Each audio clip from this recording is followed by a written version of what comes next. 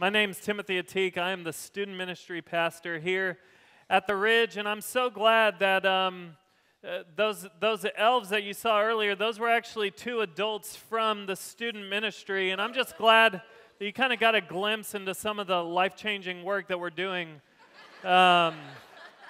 here at the Ridge in the student ministry. But what I want to do this morning is I want to do one more thing that's just going to give you a little taste of what things are like in the student ministry. I want to play a game with you guys that we've actually played in the high school group. It's called Two Lies and a Truth, okay? Let me introduce these three guys to you right here. This guy right here, is Andrew Deerhood. He is the middle school director here at the Ridge. Right next to him is Michael Summers. He's the creative program director here. And right next to him is the newest addition to the student ministry team. That's Mark Zeiler. He's the new high school director here at the Ridge. Here's how Two Lies and a Truth works. One of these men right over here has actually had a bad motorcycle accident at some point in his past.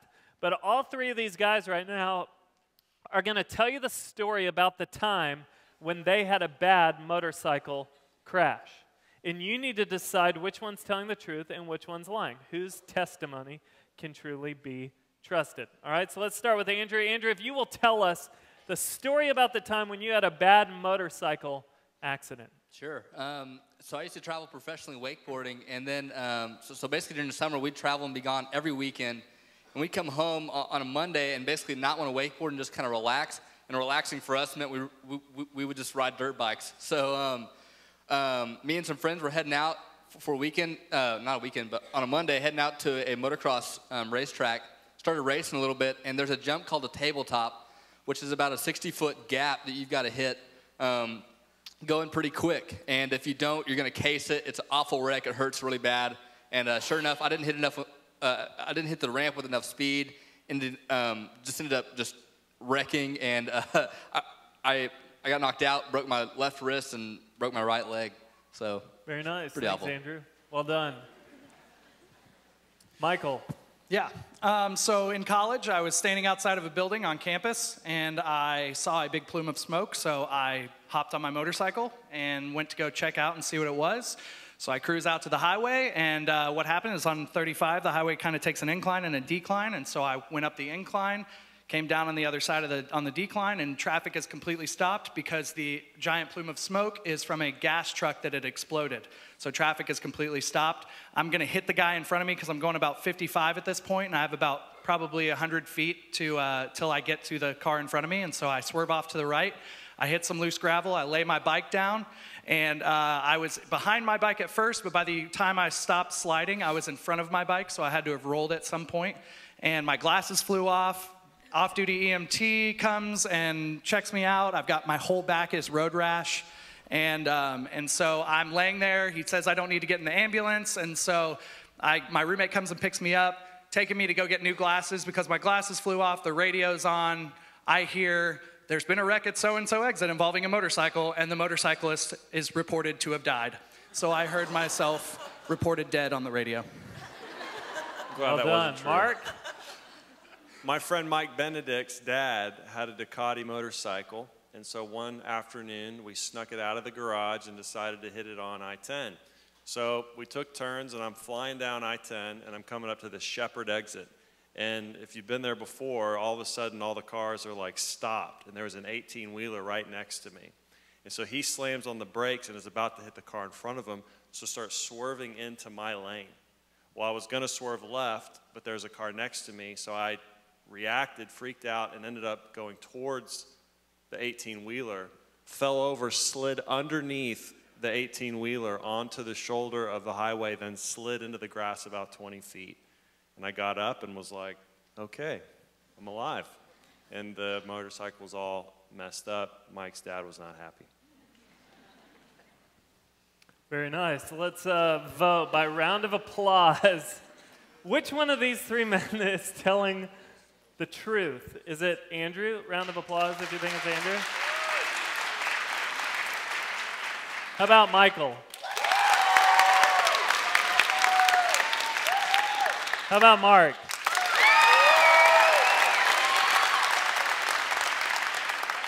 The honest truth is that Michael Summers in the middle is the man who had a bad motorcycle accident. Thanks for y'all's help this morning, boys. Appreciate it. Here's why I wanted to play that game with you. As we jump back into 1 John this week, you need to know that the book of 1 John was written by the Apostle John in large part to help his audience distinguish between a testimony that is true and a testimony that is false. If you're new to Austin Ridge, let me just kind of catch you up. All fall, we have been walking verse by verse through the book of 1 John. A little background to the book is that the Apostle John is advanced in age. He's writing to a young group of Christians in a city called Ephesus, and he is encouraging them with the truth because there's different false teaching that is beginning to crop up and threaten the church. And in the same way that Mark and Andrew and Michael sat over here and each one claimed to be telling the truth about their motorcycle accident, there's different people in John's time that are claiming to be telling the truth about Jesus Christ. And what we're going to see today in 1 John chapter 5 is that John is basically going to summon three witnesses. He's going to kind of move his audience into a courtroom. And he's going to summon three witnesses who are each going to testify to the testimony that God has given about Jesus. And the hope is that truth would prevail. And the truth is this, that Jesus Christ is in fact the Son of God. If you remember last week, we talked about this idea of Jesus as the Son of God. That phrase, son of, in Hebrew tradition, to say that someone is the son of something, it doesn't necessarily have to imply subordination. There's times where it can imply equality to, or it can imply the identity of nature. So when you refer to Jesus as the Son of God, it can mean that Jesus is actually equal to God, but not only that, it is identifying that Jesus actually has a divine nature. And even beyond that, Jesus is in fact God manifested in human form. Jesus Christ is fully God, fully man, the God-man as the Son of God. That's why when Jesus was on trial and he stood before Pontius Pilate, the Jews cried out to Pilate, and here's what they said in John 19, verse 7. The Jews answered him, "We have a law, and by that law he ought to die because he made himself out to be the Son of God." Why are they accusing him of, they are accusing him of blasphemy. Why? Because by making himself out to be the Son of God, he is actually making himself out to be God in the flesh. And so what John is going to do today is he's going to summon three witnesses, and each of these witnesses is going to testify to the truth that Jesus is in fact the Son of God. If you have your Bibles open up to 1 John chapter 5, we're going to look at verses 6 through 12 today. Let me read you verses 6 through 8. John's going to introduce the witnesses. Here's what he says. This is the one who came by water and blood, Jesus Christ. Not with the water only, but with the water and with the blood. It's the Spirit who testifies, because the Spirit is the truth. For there are three that testify, the Spirit and the water and the blood. And the three are in agreement. He starts out kind of weird. He says that Jesus Christ came with water and blood. Let me just kind of give you a little more background of what's going on. We talked about this a few weeks ago, but there's a false teacher in John's time named Cerinthus. And what Cerinthus is advocating is that Jesus and the Christ are actually two separate beings. And what Cerinthus would say is that the Christ, the divine Christ, actually descended upon the human Jesus at his baptism, but then left him right before his crucifixion. So John summons two witnesses to kind of refute this, and the two witnesses that he summons are the water and the blood, and that's weird terminology, but John is basically referring to, when he refers to the water, he's simply referring to the baptism of Jesus Christ, and when he refers to the blood, he's referring to the crucifixion of Jesus Christ. So his first witness is the water, the baptism of Jesus Christ. Let me just remind some of you and share with you for the first time what actually happened at the baptism of Jesus. Here's what it says in Matthew chapter 3, verses 16 and 17. It says this: "After being baptized, Jesus came up immediately from the water. And behold, the heavens were opened, and he saw the Spirit of God descending as a dove and lighting on him. And behold, a voice out of the heavens says, 'This is my beloved Son, in whom I am well pleased.'" So at his baptism, Jesus comes to John the Baptist and he says, "John the Baptist, I need you to baptize me." And John the Baptist is like, "Dude, you got to be crazy. If anyone's going to be baptizing anyone here, I need you to baptize me." And Jesus says, "No, you're baptizing me." And John baptizes Jesus, and as he comes out of the water, the heavens part open and the Spirit of God descends upon Jesus like a dove. And then the Father booms from heaven. He says, "This is my Son, in whom I am well pleased."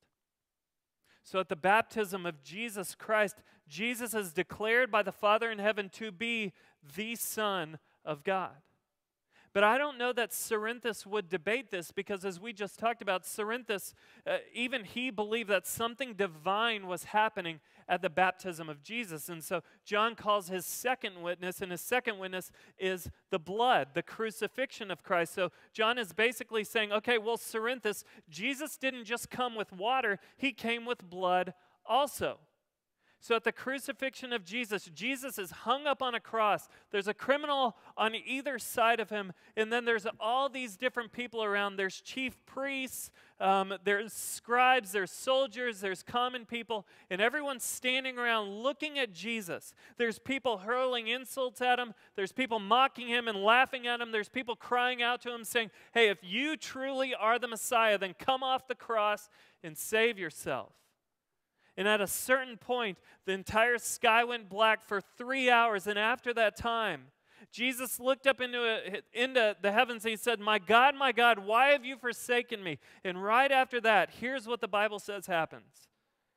Mark chapter 15, verses 37 through 39. Listen to this. "And Jesus uttered a loud cry, and he breathed his last. And the veil of the temple was torn in two from top to bottom. And when the centurion who was standing right in front of him saw the way he breathed his last, he said, 'Truly, this man was the Son of God.'"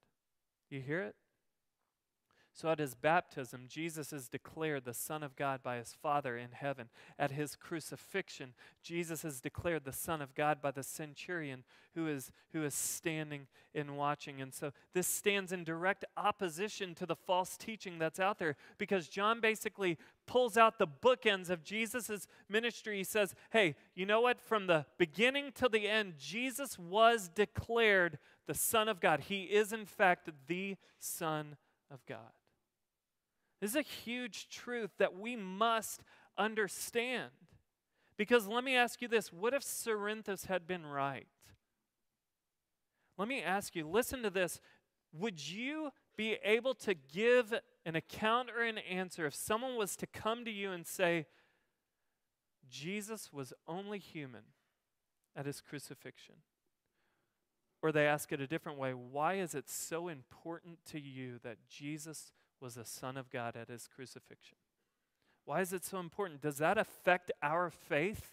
If Jesus was actually only human at his crucifixion, it absolutely does. Let me illustrate it like this. Say you have a brain tumor and you are scheduled to have surgery to have your brain tumor removed tomorrow morning at 7 a.m. So you go home, you don't sleep well tonight, you get up in the morning, you make your way to the hospital, you get there bright and early, they have you fill out a bunch of paperwork, and then they lay you on a bed, and some nurses start prepping you for surgery, and this guy walks in the room and he says, "Hi, I'm Fred, I'll be doing your surgery today." And you say, "Hi, Dr. Fred, nice to meet you." He says, No, not Dr. Fred, just Fred. And you say, with a little bit of concern, "Well, you're a neurosurgeon, right?" He's like, "Yeah, right. I would have never made it through all those years of medical school." No. Hey, my hobby on Mondays is I come up to the hospital, I walk down the hall, I read people's charts. And you know what? I read yours. Yours sounded interesting with this brain tumor thingy. I found some scrubs. I just figured I'd come in here and try and help you out. It causes you a little concern, number one, because he referred to your brain tumor as a brain tumor thingy, and you start questioning, is this the guy who can really help me? Now, let's be honest. Can we all agree that there is absolutely nothing that Fred can do to successfully, keyword, successfully, remove that brain tumor from you? Why? Because he's not qualified. He's not a doctor who has been qualified to open up people's heads and take tumors out of them. So let me ask you this. If Jesus was only human at his crucifixion, give me one reason why he would be qualified to open up our lives and to remove sin from it. The honest truth is that if Jesus was only a human at his crucifixion, then he's in the same circumstances that you and I are. If he's just a human, then he has his own sin issues for which he himself needs a Savior. Because the honest truth is that God and God alone is perfect. And how can the wrath of a perfect God be satisfied? The only way for the wrath of a perfect God to be satisfied is if God satisfies his wrath himself. And that's why Jesus is called the Son of God, and that's why John refers to Jesus in the book of 1 John as the propitiation for our sins. What does propitiation mean? It means satisfaction. Jesus is the satisfaction for the wrath of God on our behalf. Does that make sense? John calls his first two witnesses the water and the blood. Then he calls his third witness. His third witness is the Holy Spirit. He calls the Holy Spirit, look at how he ends verse 6. At the end of verse 6, he says, it is the Spirit who testifies because the Spirit is the truth. Let me read for you the opening introduction to the book of Romans. Listen to what Paul says in relationship to Jesus being the Son of God and the Holy Spirit. Listen to what he says. Romans chapter 1. Paul, a bondservant of Christ Jesus, called as an apostle, set apart for the gospel of God, which he promised beforehand through his prophets in the Holy Scriptures, concerning his Son, who was born of a descendant of David according to the flesh, who was declared the Son of God with power by the resurrection from the dead, according to who? According to the Spirit of holiness, Jesus Christ our Lord. So at his baptism, Jesus was declared the Son of God by his Father in heaven. At his crucifixion, Jesus was declared the Son of God by the centurion who was standing by. Then at his resurrection from the dead, Jesus was declared the Son of God by the Holy Spirit. But not only that, let me share with you John chapter 15, verse 26, which tells us what the Holy Spirit's job is every single day. If you want to know what the role of the Holy Spirit is, if that's kind of mystical to you, here is the role of the Holy Spirit. John 15, verse 26. When the Helper, that's the Holy Spirit, comes, whom I will send to you from the Father, that is the Spirit of truth, who proceeds from the Father, he will testify about me. So not only did the Holy Spirit testify that Jesus is the Son of God at his resurrection, but the Spirit continues to testify every single day and will forevermore testify and declare that Jesus Christ is in fact the Son of God. The Holy Spirit is the one who testifies, convicts, and declares to the hearts of all of humanity who Jesus is. He is the Son of God. And if you're sitting in here today and part of you is beginning to understand for the first time who Jesus truly is as the Son of God, that is the Holy Spirit beginning to work in your heart, illuminating your heart to what is true. Does that make sense? John finishes verse 8. Look at what he says. He says that the blood and the water, the Spirit, all three are in agreement. What John is doing is he is appealing to Old Testament law. Deuteronomy chapter 19, verse 15, at the end of the verse, the law says this, on the evidence of 2 or 3 witnesses, a matter shall be confirmed. So what John is saying is, this is what people accept as true. If there is a matter that is confirmed by 2 or 3 witnesses, then people trust it as true. The blood, the water, the Spirit, all three are in agreement. Therefore, it is true that Jesus Christ actually is the Son of God, the God-man, fully God, fully man, at the exact same time. John goes on, look at what he says in verse 9. Verses 9 and 10 say this: if we receive the testimony of men, the testimony of God is greater, for the testimony of God is this, that he has testified concerning his Son. The one who believes in the Son of God has the testimony in himself. The one who does not believe God has made him a liar, because he has not believed in the testimony that God has given concerning his Son. John brings up a great point. Here's his point. You know what? If you can accept something as true from another human being because there's 2 or 3 people that support that, then surely you can trust God, who has given testimony of his Son, and he's given us 3 witnesses who testify that Jesus is in fact the Son of God.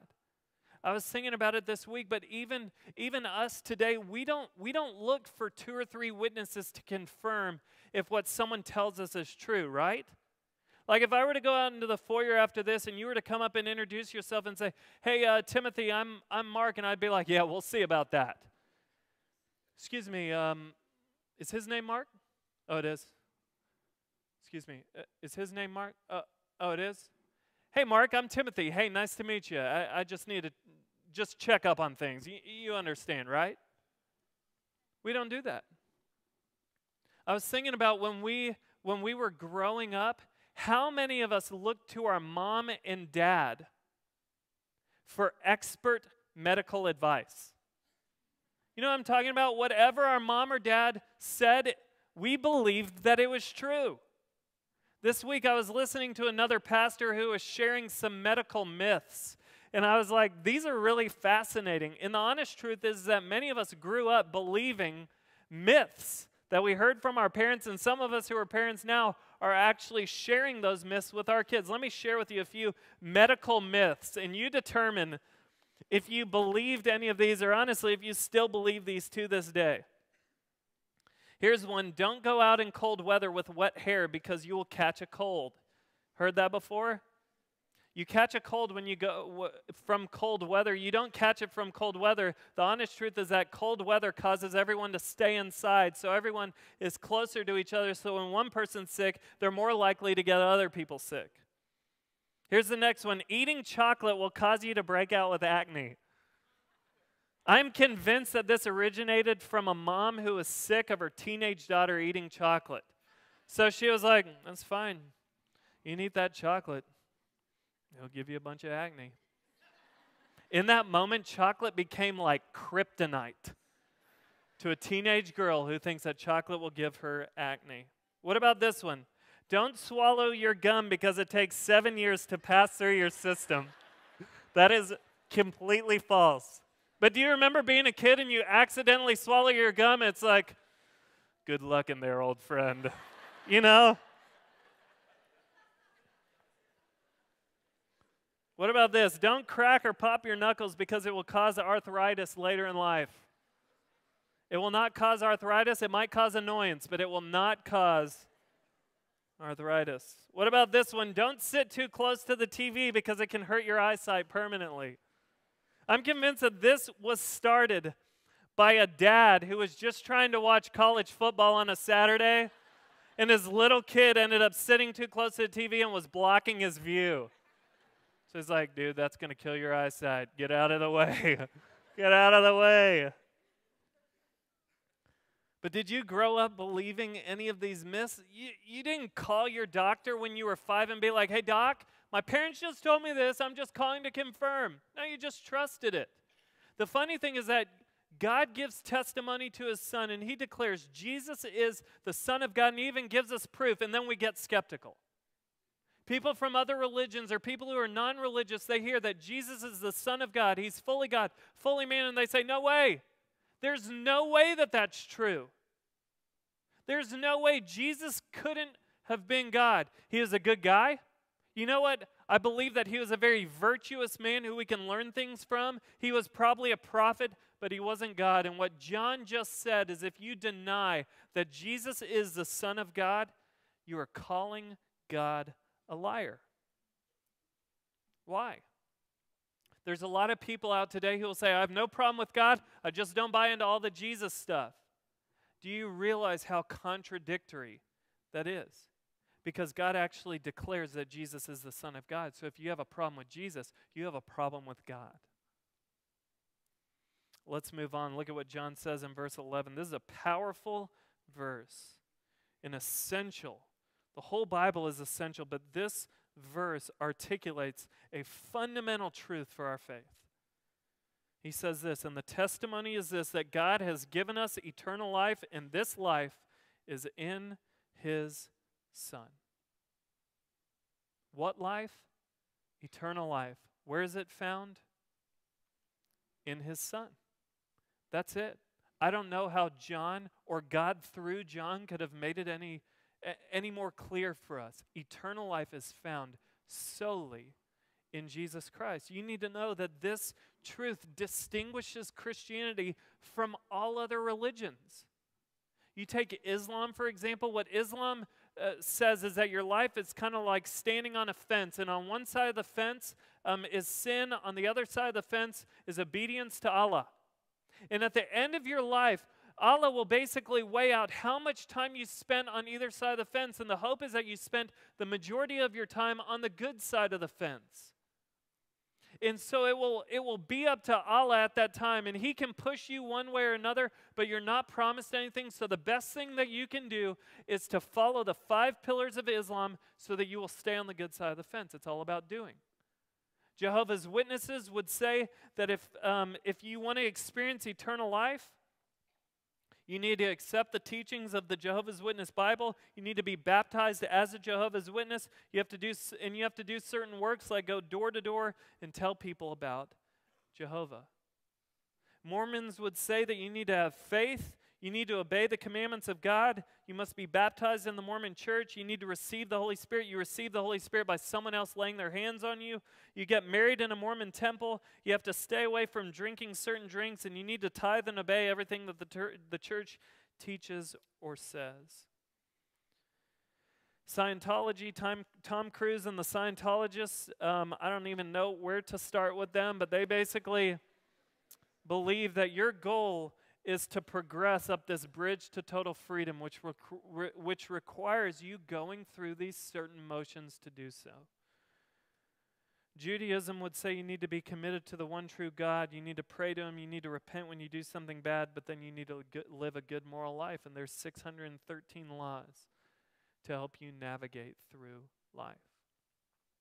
Christianity is different from all other religions because what Christianity does is it takes the spotlight off of you and what you try and do to obtain eternal life, and it moves the spotlight onto Jesus Christ and everything that He has already done so that you and I can inherit eternal life. But Christianity can be extremely frustrating for people who live in Austin, Texas, because this room in this city is full of achievers. People who will work 60 to 80 hours a week to be considered successful and to be validated by society. The problem is that there is absolutely nothing that you can do in your own power to achieve enough so that one day God will look at you and deem you worthy of eternal life. It's not possible. And for some of you, this truth hasn't sunk in yet because part of you thinks, you know what, as long as I make it to church, as long as I do good things, as long as I donate to charities, as long as I get involved in the community, as long as I don't experience moral failure, then surely God is going to look upon me with favor for all that I have done. But that thought process, there's no other word for it besides it's just silly. Because what that would be like, it would be like God walking you around heaven when you get there and introducing you to people. And He walks up to some people and He says, hey, I want to introduce you to so-and-so. He just got here. And you know what? This is a great story. You guys need to hear this. Angels gather around. Hey, you know what? My one and only Son, Jesus Christ, who was and is God, stepped out of heaven and went to earth, and he got up on a cross and he died for this man's sins, but it didn't cut it. It didn't take care of everything. And just when I thought that all hope was lost was with this man, you know what? He donated to some charities and he did some good things, and bam, we were right back in business. He's standing here today because of those final things that he did to seal the deal. Don't we hear that and just think that's ridiculous? Stop trying to earn salvation, earn eternal life by doing. You do because you already have eternal life, not so that you can get it. John is very clear. Life is found, eternal life is found in his Son, Jesus Christ. John finishes the passage in verse 12. This is another powerful verse, and the thing that I love about this verse, and I want everyone to look at this verse, because I don't think that I can't think of a better way for God to communicate the message of the gospel through John than what verse 12 says. Listen to it. He who has the Son has the life. He who does not have the Son of God does not have the life. How simple is that? How plain and clear? You want to know what the message of Christianity is? This is it. He who has the Son has life. He who does not have the Son of God does not have life. So what do we do with this? What do we do with this passage from 1 John? I would suggest a few things. I think there's a few applications. Number one is this. Like, I know it's Christmas time, and we Christians, we do a good job with coming up with cute little cliches sometimes. If you're non-religious, I apologize for our cliches, but we say things like, Jesus is the reason for the season. We love things that rhyme, don't we? Jesus is the reason for the season. And you know what? It sounds good, but let's be honest. You know what? Jesus is the reason we should celebrate every single day of our lives. Because he's the reason that one day we're going to stand face to face with a perfect and holy God, and we're not going to die solely because of Jesus. The only reason that we will be able to stand face to face with a perfect God, and we will get to spend eternity living with a perfect God, and we will be at complete peace with him, is because of Jesus. So it just kind of, doesn't it seem a little messed up when we don't really intentionally make Christ the center of everything until December? Now, you might focus on Jesus during the year, but I'm saying, like, December is when we are intentional about making Christ center. That's when we gather our family around and we read through the Gospels, or we read through the story of Christmas, or we say, you know what, we want to focus on Jesus this Christmas. To me, that sounds a little messed up, because in my opinion, Christmas should just be the continuation of what you've been doing all year, which is worshiping and adoring Jesus Christ as the Son of God. And because you have such a strong love for him, you are compelled to go out and to love others also.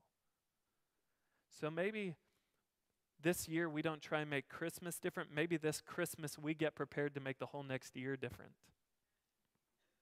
Here's the second thing I think it means, this passage. We better be prepared to present the right message of the gospel.